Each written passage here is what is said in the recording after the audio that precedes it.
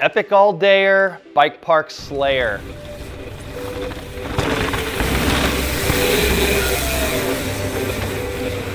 Hi, I'm Matt with Jenson USA. I am here with an Intense Carbine, and it's a lot of different bikes all rolled into one.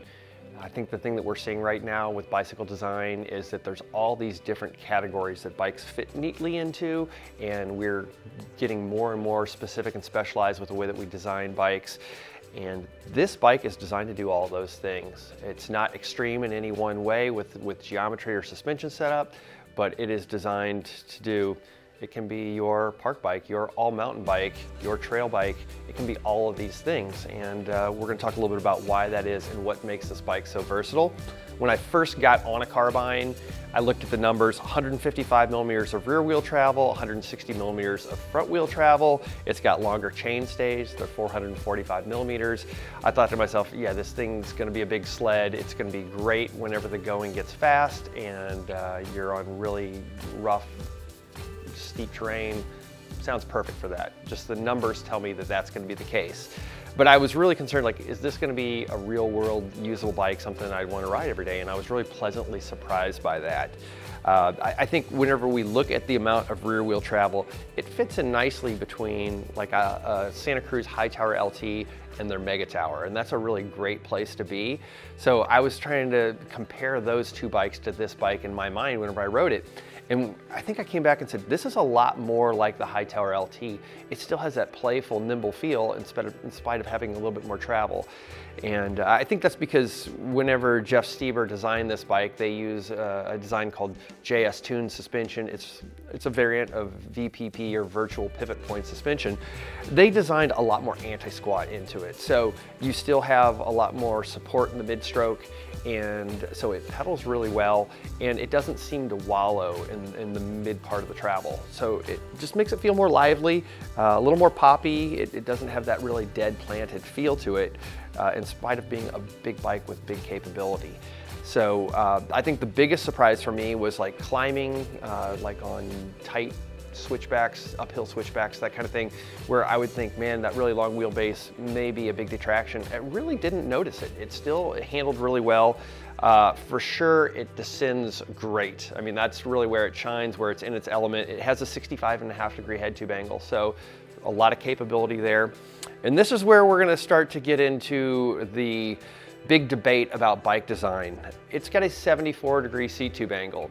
Right now, the big movement is everybody going to steeper and steeper seat tube angles. I would tell you, if all you do is climb really steep stuff and descend really steep stuff, go get yourself a bike with a 76-degree seat tube angle, a 77-degree seat tube angle.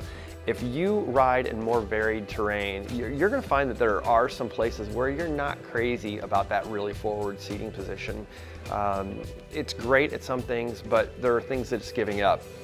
With this bike having a 74-degree seat tube angle, it just felt like when you're descending high speed stuff, still in the saddle, pedaling descents, that kind of thing, it just feels more balanced, and you just feel really at home on the bike.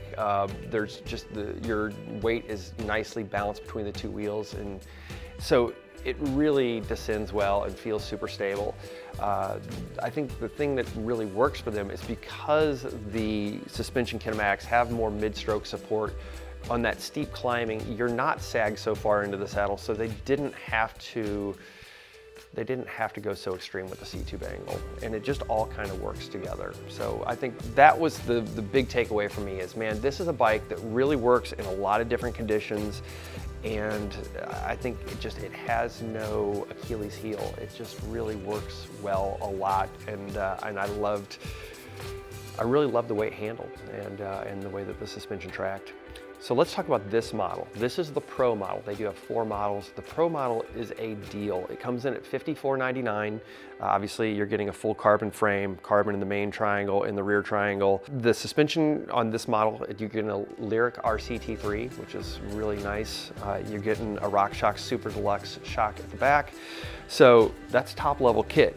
In terms of rolling gear, we're also looking at DT M1700 wheels wrapped in my favorite big mountain tire, which is the Maxxis Minion DHR2. These things were just, again, they just work everywhere. They do great. For the most part, It's kind of a GX X01 Eagle mixed with the drivetrain, so that's a good place to be. And then, you know, some other high quality bits. You're getting an Intense Recon stem. It's got an Intense Carbine handlebar, Fox transfer dropper, a really nice fabric saddle. If you haven't ridden one of these, get on one. It's just the right density and it's really comfortable. It also has a carbon crank, so it's a Truvative Descendant carbon crank. Great package, a lot of value at $54.99. I think if you compare it to other bikes out there, you'll see that they're $1,500 or $2,000 below where a comparably spec bike would be. So thanks for watching this video. If you have any more questions, reach out to a gear advisor. Like all the bikes that we ship in Jenson USA, this will come in a box to allow you to get on the trail in 3 minutes or less. Thanks and keep pedaling.